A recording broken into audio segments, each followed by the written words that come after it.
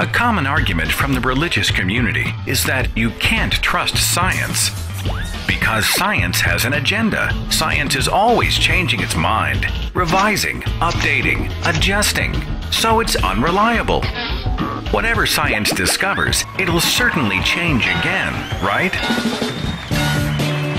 Well, science once thought the Earth was flat, but thanks to the groundbreaking work of Aristotle, Eratosthenes, Magellan, improved surveying instruments and map-making methods, and ultimately the use of space telescopes and satellite cameras, science now knows the exact shape of the Earth.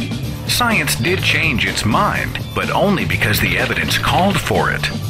We now know the Earth is an oblate spheroid, and no future discovery will cause the Earth to be any other shape. The fact that science improved its information speaks to its strength, not its weakness. Like a blade that's continually being sharpened, mankind's grasp of the world around us has become more and more acute. And when something's simply not known or a mistake is made, science will usually be the first to admit it and publicly fix it. Let's get some perspective. For just a moment, let's take a look at some of science's greatest hits.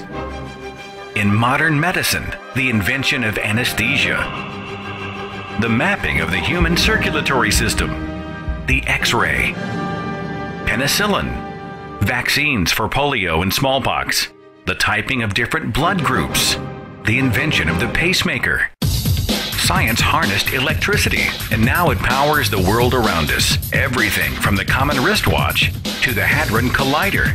Our knowledge of electricity has changed life as we know it.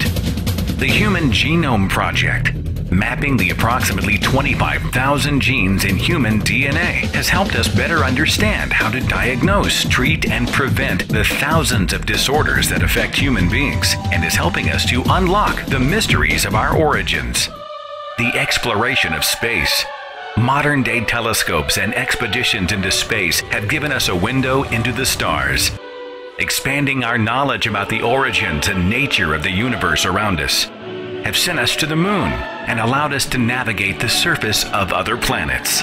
Space exploration also spurred one of NASA's greatest contributions to mankind, the invention of memory foam.